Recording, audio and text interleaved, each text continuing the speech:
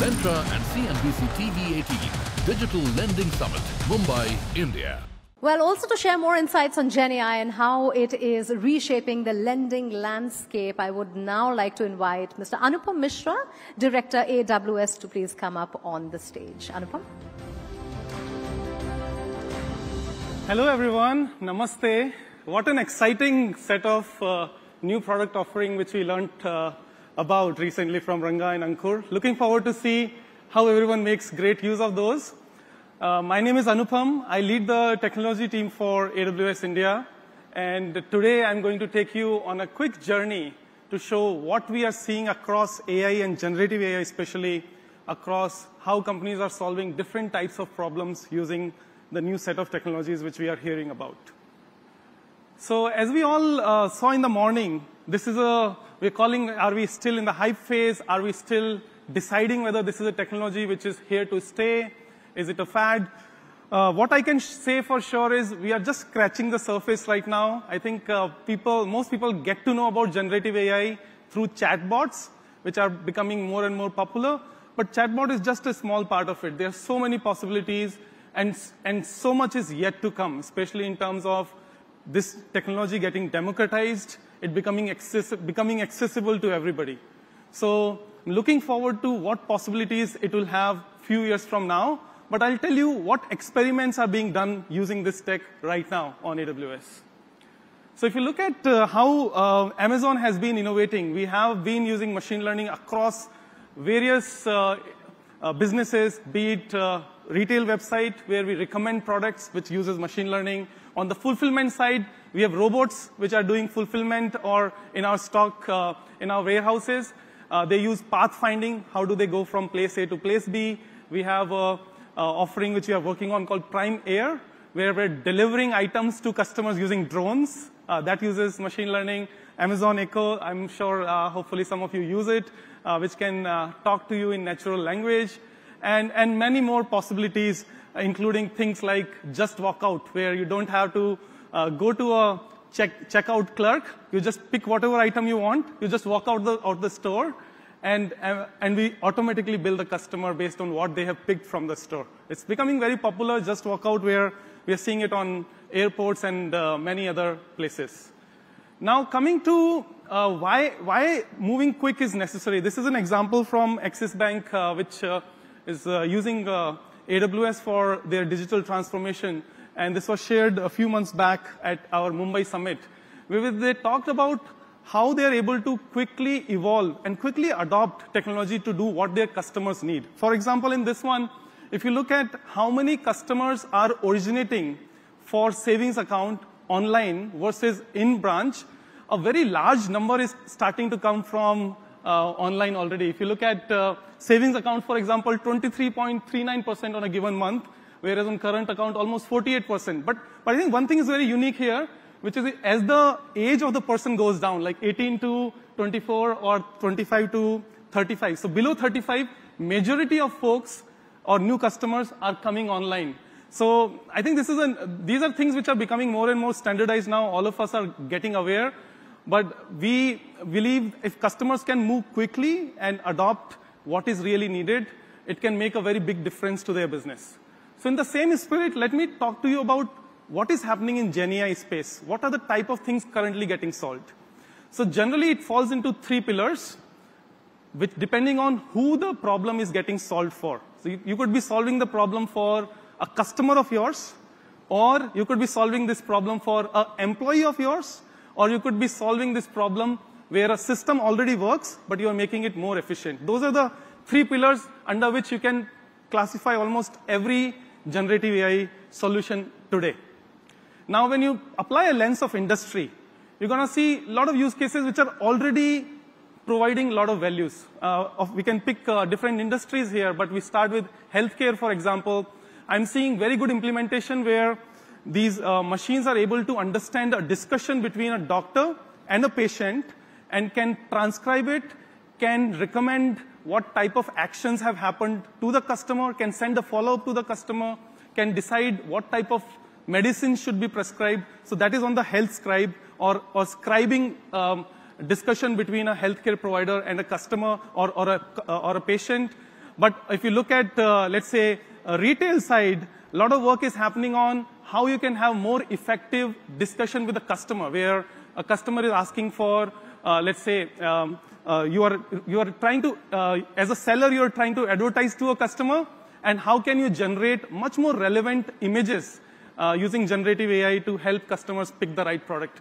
And even in fashion industry, for example, we are seeing customers are designing new products using generative AI. It can tell you what possibilities exist. For example, you can say, I'm trying to create a new type of, let's say, a shoe, and it can generate possibilities of what those shoes are, what colors are across the industry.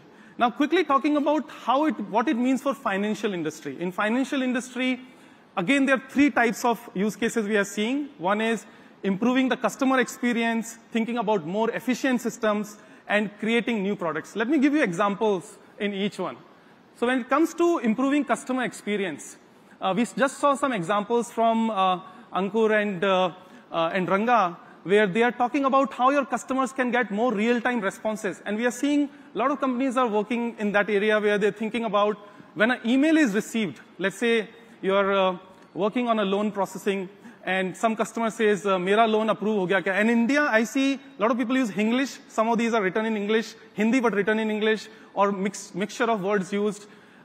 Generative AI is able to solve a lot of those problems where it understands the context and also classify those emails into different types so that customer can get much more real-time response of what should be done. So you can free up a lot of your bandwidth of responding, but you can have much more effective calls where you're triaging a lot of this using machine learning to a very high quality. So that is one which we are seeing a lot, understanding the language, responding in the native language of the user, be it Hindi, be it Gujarati, be it something else, and then also understanding what is happening in this case using the content provided. The second one is efficiency of workers. Efficiency is where we are thinking about, you have a lot of documents, and how do you understand the documents? What actions can be taken using those documents? And finally, the third one is creating new products. This is where a lot of innovation is happening. Again, new types of companies are coming. Especially, I'm pretty sure some of you are working on those problems as well. I'll just quickly share one startup which is in US called Thea Insight.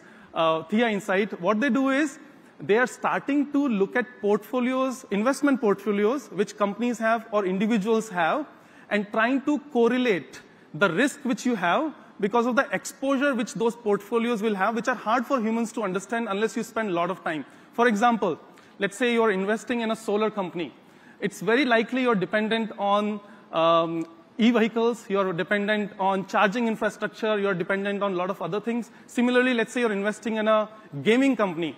You probably are dependent on GPUs because gaming companies use a lot of that. You're dependent on streaming platforms. So it can understand context around things and offer new offerings. So this is the area where a lot of companies are thinking in a very different way.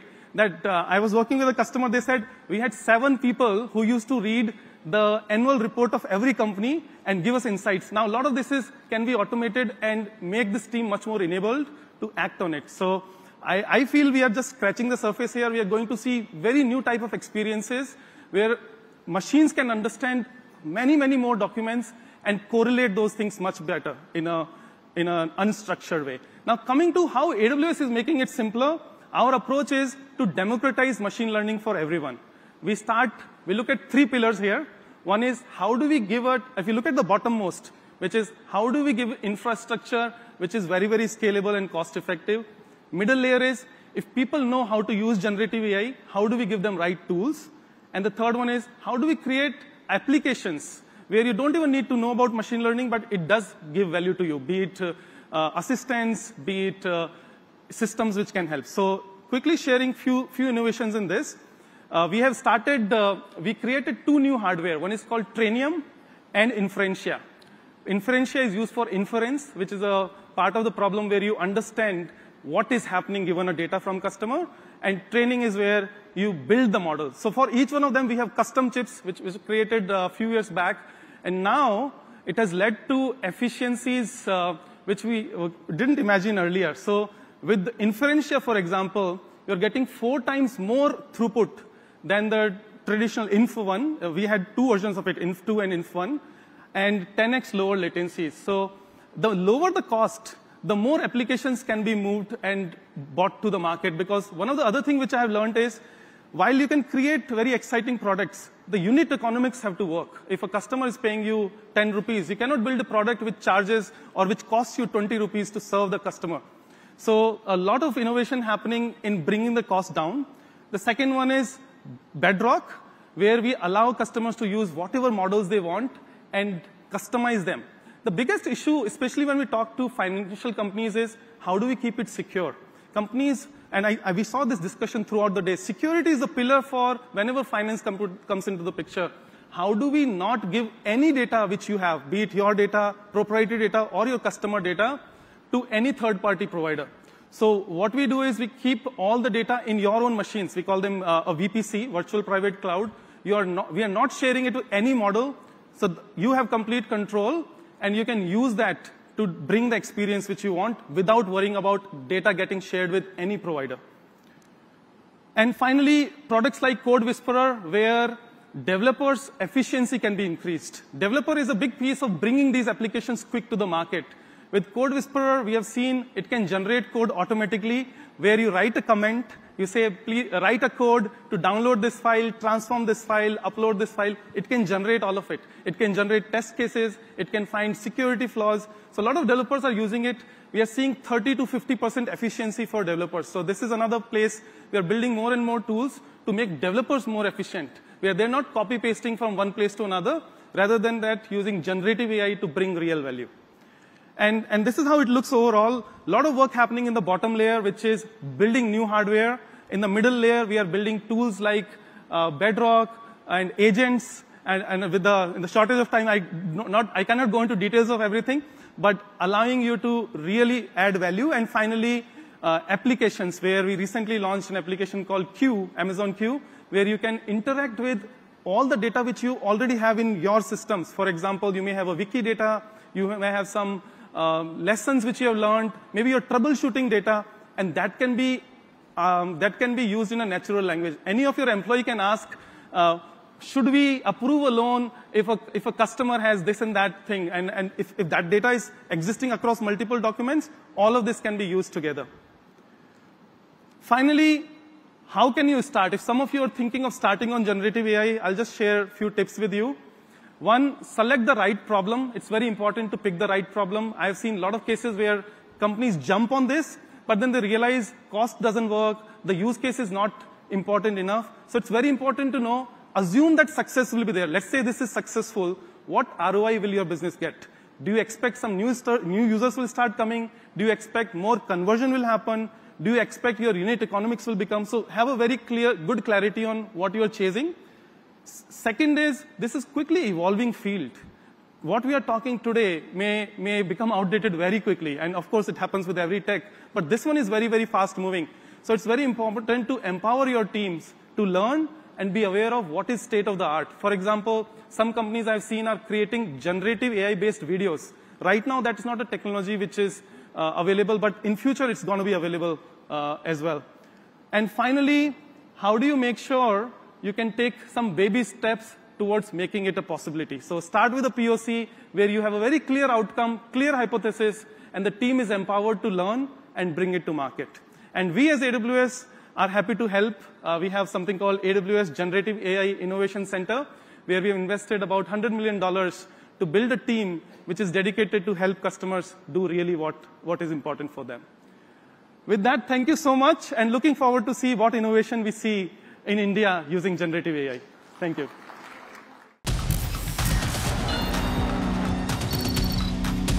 Lentra and CNBC TV-18 Digital Lending Summit, Mumbai, India.